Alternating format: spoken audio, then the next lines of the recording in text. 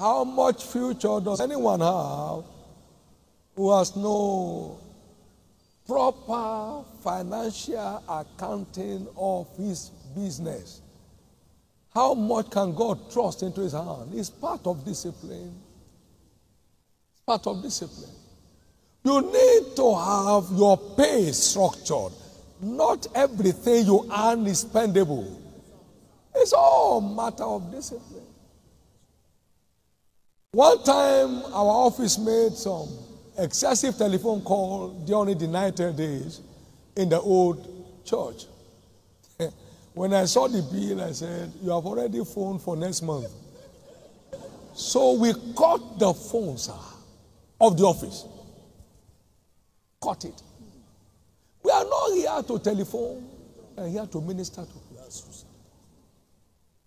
Cut it.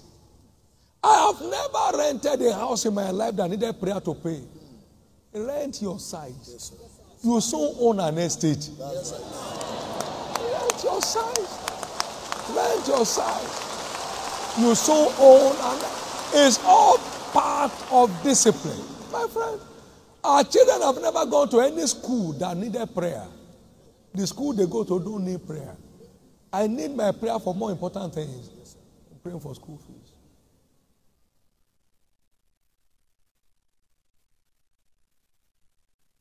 People borrow for all kind of nonsense for lack of discipline. Our taste needs to be disciplined for our future not to be trapped.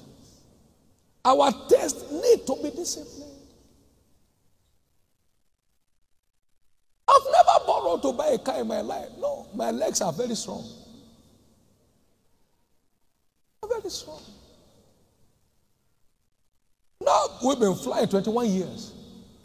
It doesn't take time, it takes truth. Anytime you are living above your size, you are saying that God is too slow. God, if you know my size, you won't put me in this kind of thing. I should be living in a mansion.